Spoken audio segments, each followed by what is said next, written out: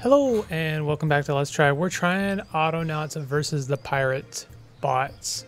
So this is going to be a different, I'm going to try a couple of different things with this Let's Try because this is a game with a lot of depth and a lot of stuff that you can probably miss. It's also a sequel. If you've never heard of Autonauts, I definitely recommend you go take a look. We're going to be talking about a lot of different things with this game, and it's going to be a difficult one to cover, so I'm going to have to be editing all over the place. So probably I will skip the tutorial and just kind of talk about how the gameplay works. Hey there, Chief Autonaut Kyo here, streaming live from the Denki Quadrant with progress on my thriving settlement. Like and subscribe. Very good. Following protocol, I've successfully programmed hundreds of worker bots to efficiently automate industries and take care of my growing folk community's needs.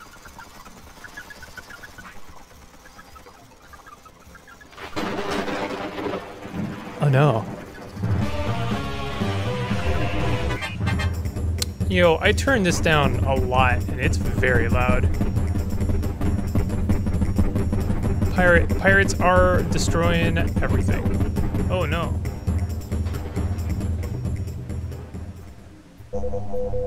Invasion detected, transmitting distress signal.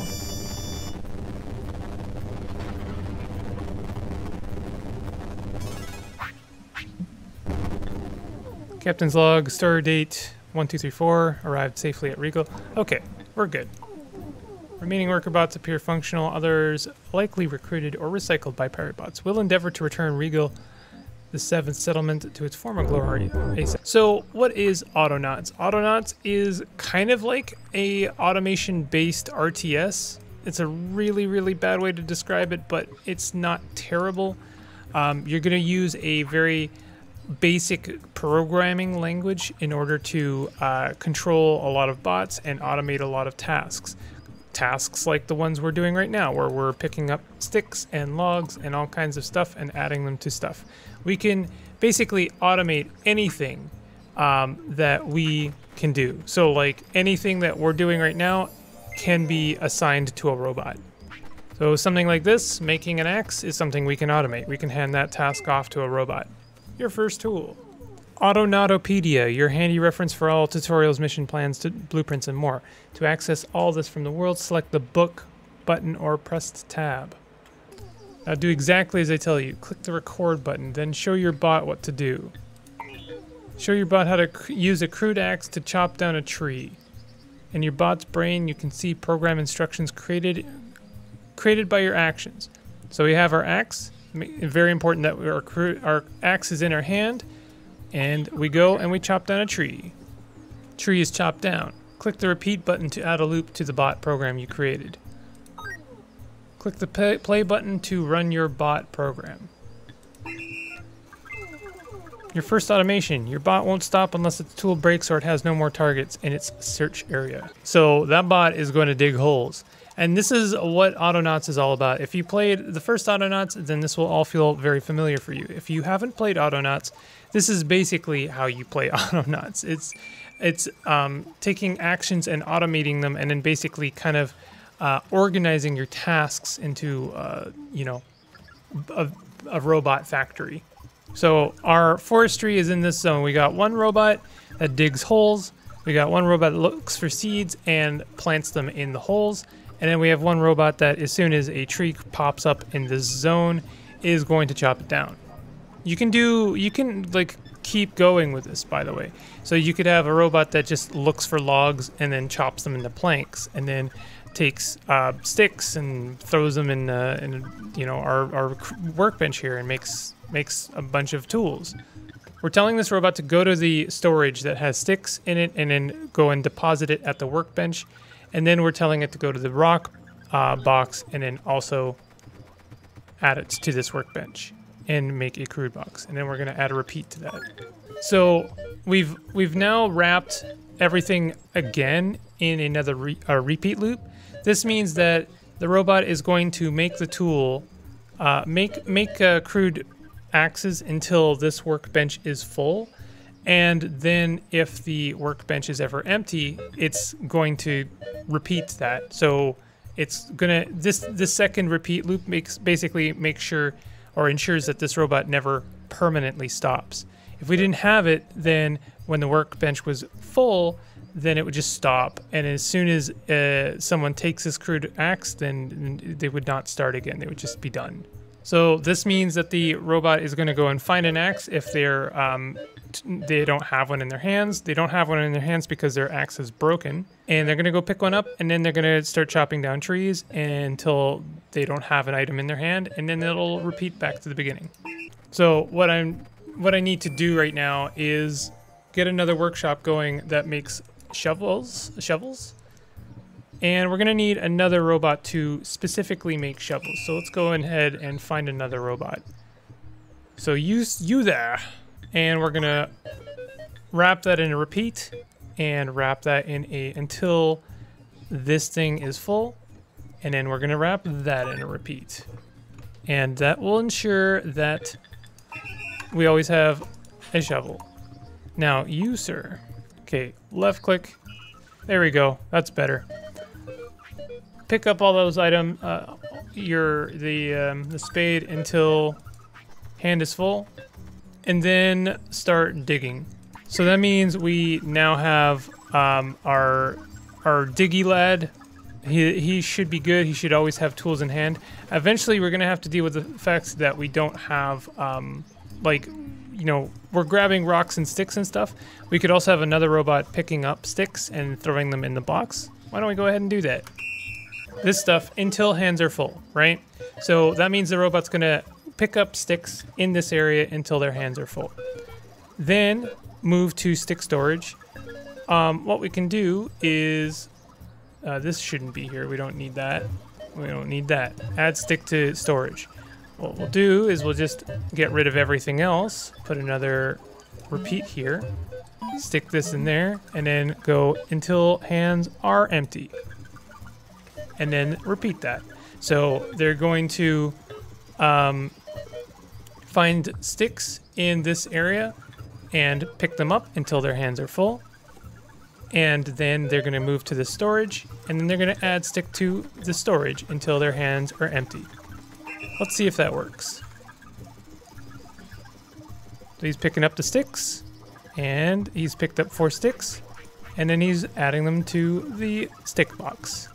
The problem is that this stick storage is now full, so this robot can't really do anything. What we can do this forever? No, do this until this is full. Until that's full, and if it's not, and then repeat. So it's gonna do this until this is full, and if it's ever not full, then it will start doing it again. So that's pretty good. I'm pretty happy with that. And now it's just repeating ad infinitum. I noticed this game has a day-night cycle. Let's see. All right, so very much the same process over here. We got a robot that ensures there's always a pickaxe available. We've got a robot digging stone over here, and we got another robot who's coming over here, picking up the stones, throwing them in the box. So now stones are automated. You can see this process is pretty much good. Everything is working as intended, and we can start working on the next part, which is stick farm. Set up a stick harvesting operation. Wooden mallet made, any tree bashed. Oh, I see. So you can bash trees to get more sticks, and so I assume bashing trees for sticks is more a bit more efficient for getting sticks than chopping them down. All right, it's been a little bit, and I've been pretty busy. I wanted to get a few things done, and I do still have some stuff left to do before we can actually get to the game. And like I said, this is a game with a lot of depth. It's a game you're gonna sink your teeth into. It's kind of almost like a survival game, but it's an automation-based game, almost like a Factorio or a Satisfactory. You can really get into the nitty-gritty of coding these robots. It's really addictive, and I really like this game. This game so far is basically the same as Autonauts. There's a little bit of a story behind that, but I'm not really going to get into it. I've revealed a little bit more of the map. So now we have our lad here who's supposed to be malleting sticks, but I have yet to make a robot for the mallet. I did a lot of other things instead. I basically made a few robots, made one that would clean up the logs, made one that turned logs into planks and sticks, and we have another robot which I don't know where they went. They went somewhere. Okay, I'm not sure why this guy isn't working, but you know what? The good news is we don't really need him. We're gonna go ahead and clear him. So what we want him to do is actually, we want him to make robots. You can set how many robots you want to make, and that's something you can edit. But this is going to be very not elegant at all. So we're gonna go and grab a seed. We're gonna go and place it here, and we're gonna basically teach this robot how to make robots. Let's just set this to be until this is full. So it's going to ensure that there's always a bot being made. So now it's going to go and pick up a seed, and it's going to go over to the pole station over there. It's quite a long trek, but that's something we can work on in the future. This is a pretty messy setup. It's something I would probably want to like sit down and actually like organize and make very pleasant. So he's going to come back and he's going to drop off all the planks, and then he's going to go back and grab a log and dump that off and make it. And I will say, in this game is way more forgiving when it comes to how much you can do with your bot, because we have a lot of memory. In the early games of the original Autonaut, you have like basically nothing. You can give them like 4 or 5 instructions in the very beginning of the game, and you really have to work up to giving them like wild and crazy commands like this. I guess it does tell us that they are like worker bot, like, I don't know, 3 or something. But anyway, this game is not so much focused on the progression or the technology progression as it is on the almost semi-RTS mechanics, including defense against pirate robots. Small silo stacks up to 3 silos for bonus storage space. Note, you can't use storage while building it. I have no idea what that would be for. I guess that might be for food. And then we have gates and crude walls and stuff. Spaceport. So that's something we're going to want to make. Bot database. Basic server for worker bots. Wow. So you can maybe see how things develop in this game. Like just getting your basic stuff started means... Oh, these guys are not happy. Oh, getting your basic stuff started means automating things like resource gathering. The stuff you would kind of expect, but the fact that you move very quickly into automating the process of making your remaking your own bots is pretty cool. That's generally something you don't do in a lot of other automation games until like much later on. I suppose the equivalent, you do in say Factorio make inserters like pretty early on, but that's for the sake of research purposes. I think it's really cool in this game that you're like, the first thing you're trying to do is basically automate the process of automation, if that makes sense. I'm just wondering what a pirate base is going to look like. Looks like we can't even go over there. If we look at the map, we can see like how big the map is. We're in a very small portion of it. Looks like this outpost is still guarded. I bet that crumbly old boss tower is using the captured folks' sadness to power this force field surrounding this zone. Piratebots won't give up without a fight. You're going to need the right support and tools to remove them. Basic melee threat can be troublesome in greater numbers. Damage 13, and I'm not sure what the 3 means. Damage 13 and 3 it could be. Honestly, this might be the kind of let's try that kind of requires a series.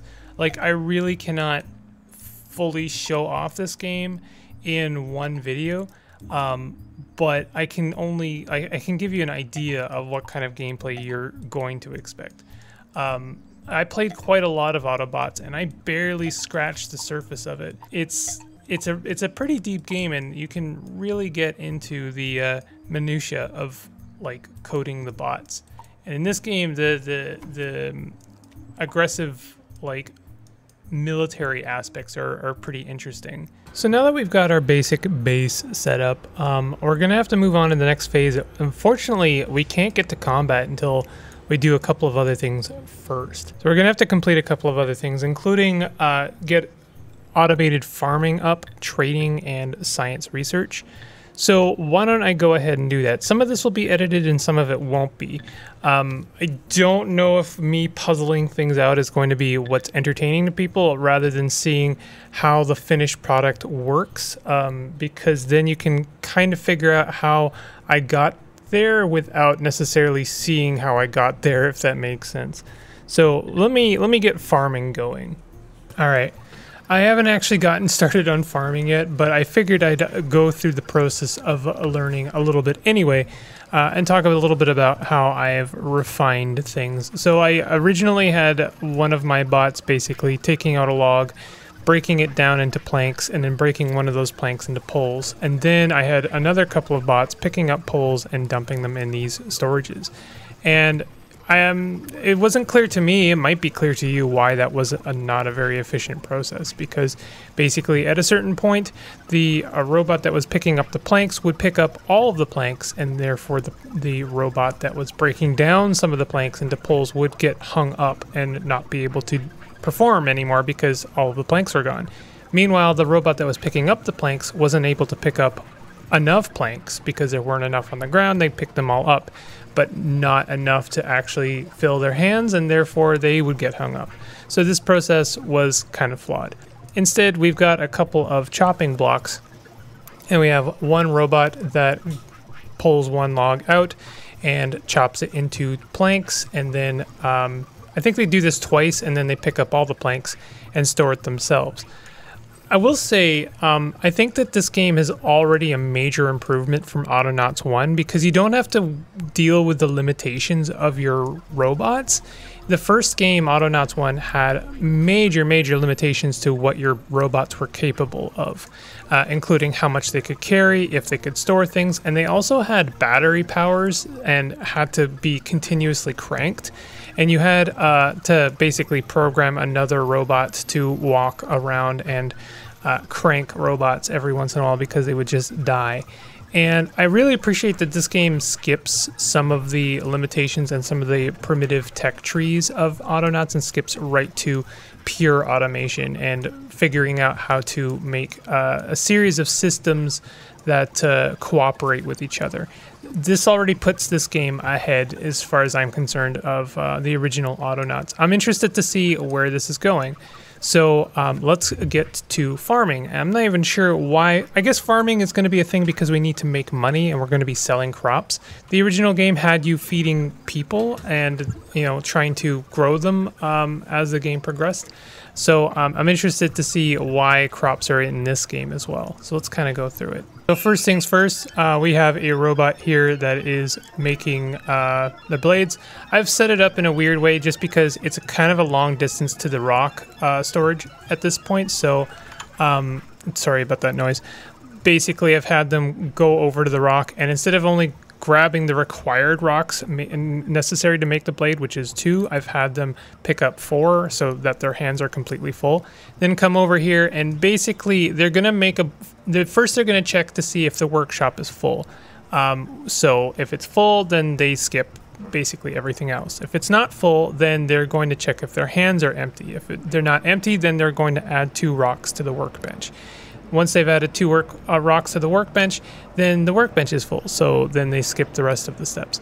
So then our next step is going to be to program a robot to start picking up these blades and then using them to cut down crops. All right, so I'm just about finished programming the robot that's going to be farming. So I mean, this is pretty stock standard for all of the robots that do any harvesting. They're going to be picking up a crude blade until their hands are full, which means 1 blade. And then they're going to be finding crops and using the item in their hand until their hands are empty. And then they go back to the beginning, which is to pick up an item. So let's see that in action. So they've picked up a blade. Oh.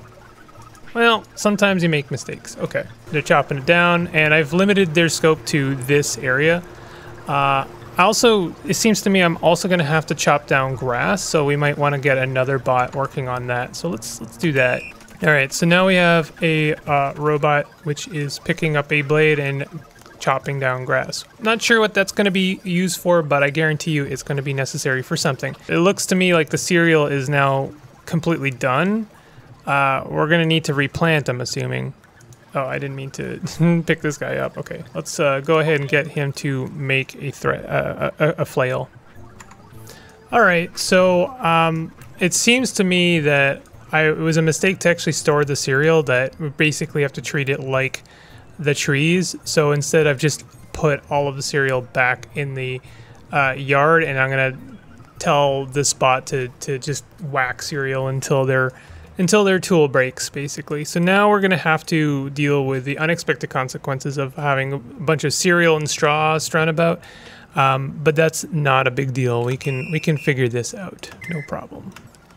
So I just found out that you can actually automate building structures. I'm not sure how to do it properly yet, so I might just do it, ingredient to ingredient. So far, I've just got this one robot that will look out for blueprints that need a log, and then add that to it. And we can do planks and poles as well. And that way I can automate the construction of, small objects, at least in this area. And if I have to build a new factory somewhere else, then we'll have to copy this.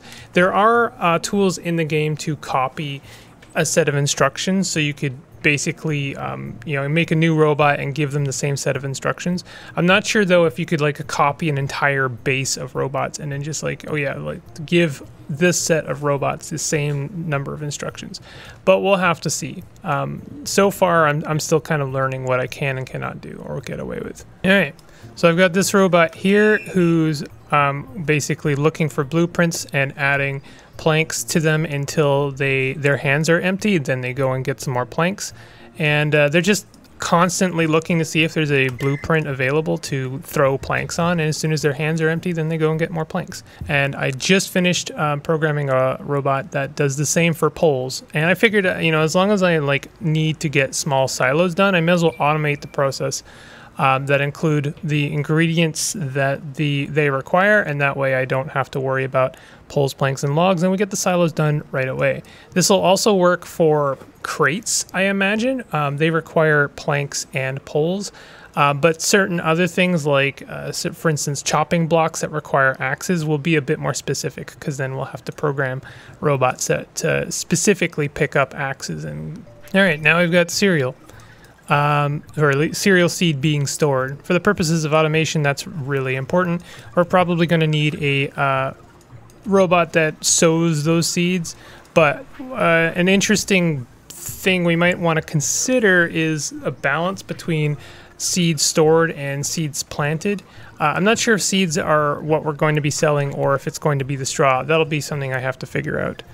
All right. So now we've got a robot that's going to go and grab a spade, and they're going to come back here and they're going to dig holes until they don't have a tool anymore, and then they'll go pick up another tool. So now we can start programming this other robot over here to actually start sowing the seeds. So he's going to take cereal seed until his hands are full, and then he's going to come over here, and we're going to have to pick up the cereal seed as well. We'll record, and then we're going to tell him to plant the seeds in a hole in this area. And again, I want to limit him to this area so that he doesn't dig holes, or sorry, plant cereal, for instance, in this area where there's trees being planted. As you reclaim this world, you will unlock new blueprints to improve your output and income. But first, you need to complete this mission plan to start trading. So I've thrown down the spaceport, and as you can see, our very helpful robots that like to build things are adding logs and planks and poles to it. I really do enjoy this game. I like specifically this one. I think that this one is huge leaps above Autonauts, because it really does skip a lot of the slog part of the beginning of the first Autonauts. I'm interested to see what combat looks like. Yeah, there we go. So this is a great way of ensure you can make it so that you always see this area. That would be a good way of you know, if you're making bots that are designated to certain areas, to marking the area first, and then you know that all of your robots are fitted to that area. Let me see what that looks like. That doesn't look too bad. You can even name it so that you know exactly what's going on. That's so, honestly, that's so elegant. I really appreciate that. We now have the piggy bank built, and we have our spaceport.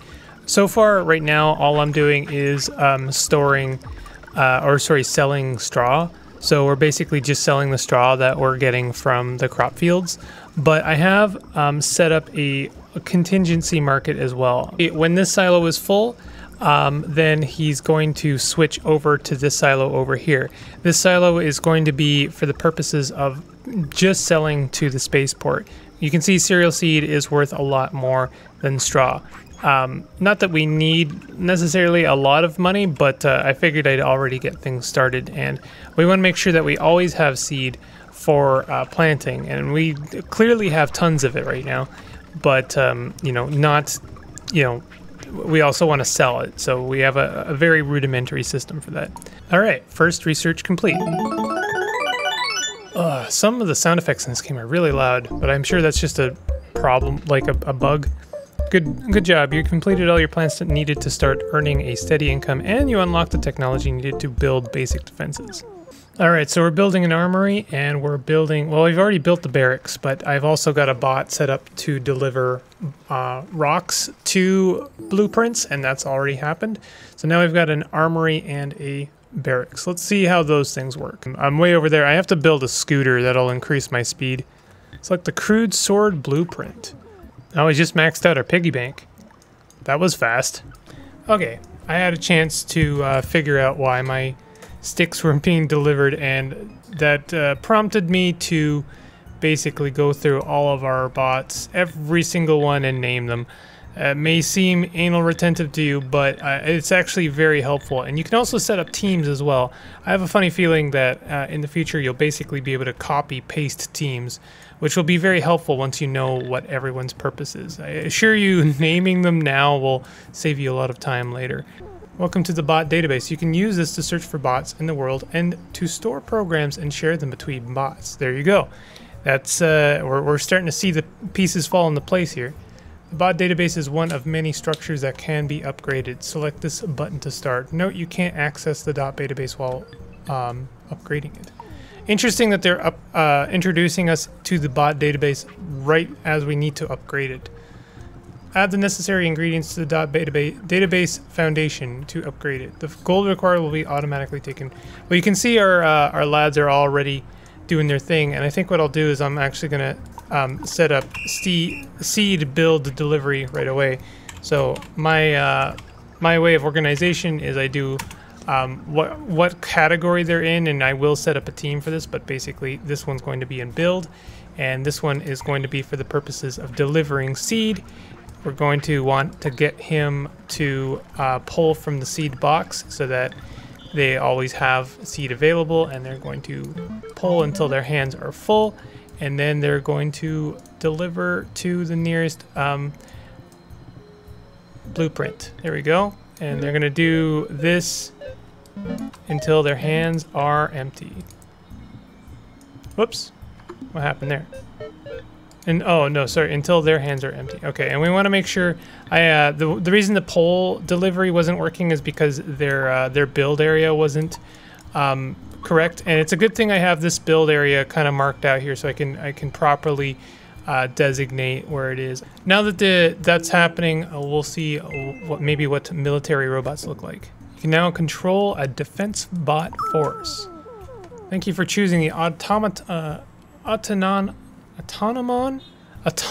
3000 upgrade package. This enhancement supports the ADF override protocol. You can now make this many defense bots, so we can have 20. But only this many defense bots can run a program at the same time. To transform innocent worker bots into fearless defense bots, you need one more structure. Accesses, okay, wow, there's a lot of structures needed. Well, we already have that. Select the grunt blueprint. This is the most basic defense bot you can make. Add the necessary ingredients to make the grunt. I see. So this means we're going to need, well, I don't know if we want to automate this because that means we're going to be constantly making grunts instead of basic worker bots. So it might be something we want to do ourselves, but maybe in the future we can like automate it and then have like some kind of workflow, like, you know, only do this if we have like less than this number of work bots or grunt bots. So let's throw this in there, and then we'll throw a sword in there, and hopefully our sword maker will get to work on making a new sword. Here's your first defense bot. Alright, so our second armory has been made. Let's see what we need. A Piratebot dummy. Though I did say we don't necessarily want to do anything manually, I think in this case we might only need the one dummy. I could be wrong about that, but we'll see. You need a crude sword of your own to show the defense bot what to do. Select the armory to change the blueprint. Alright, so I finally fixed our sword maker. There's several things wrong with him, but no worries. So if I pick that up, he should be making himself a new sword. Time to teach your defense bot how to defend itself. Blow your whistle. Select the new defense bot you just made. Hit record. Left click on your Piratebot dummy to show your defense bot how to use a crude sword. It's interesting. Select play to run the program. Will now use its crude sword on any Piratebot it finds in its search area. Now you're ready to make and train an army to take on the Piratebots. Let's see how useful banners and signals can be. Banners and signals are the best way to coordinate your forces. Okay, so now you have a banner. Let's put it to good use. Whistle to get the attention of your bots. Select the defense bot you taught to defend itself. Select this little button to access the bot's search area options. We want to select the banner instead of the editing area. Okay. Interesting. Can change the size of the banner's search area just like you can a bot's. The target inside the little search area button shows the bot is using the banner search area now. Okay. Defense bots assigned to a banner will try to stay inside its search area, which means you can remotely direct where you want the bots to go. It's a simple trick to help you make the most of signs and banners without having to carry them around. Select the signs tab. So I can like move it over here. Alright, so you can use a banner's area to direct bots. So we could have a group of like, say, you know, 5 to 10 robots, and then they are assigned to this area, and then we can then move them all in to fight a group of pirates. Show you how to make the most of your bot database to easily share programs between bots. Here we go. Select an active defense bot to access its brain. In the bot database by pressing B or clicking the bot database button. Upload the bot's program to the bot database by clicking the upload button. Uploaded program is ready to share. Close the bot database. Close the bot brain. Now that this bot's program is uploaded to the bot database, you can link other bots to it. Let me show you how.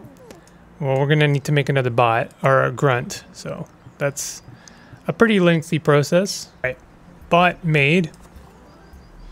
Now we select bot to program, select the new bot, select the bot database, and then link their program. And then go. Okay, so that means they have all of the same programming as the other bot. Both bots are now linked to the same program. Changing either bot's program will update the others, but only when the bot is stopped and restarted. Interesting. Okay, that's actually really good. It's good that they both share the exact same programming, so you don't have to like edit one and then re-upload the information to the other one. I'm sure in the future our base would be like attacked by pirates, so you might want to set up like grids of like people or bots patrolling.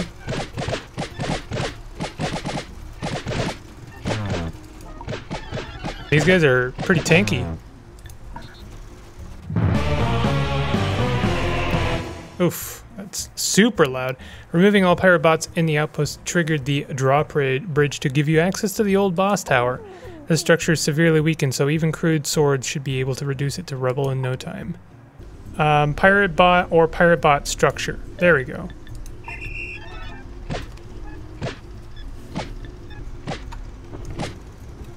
There we go. Nice.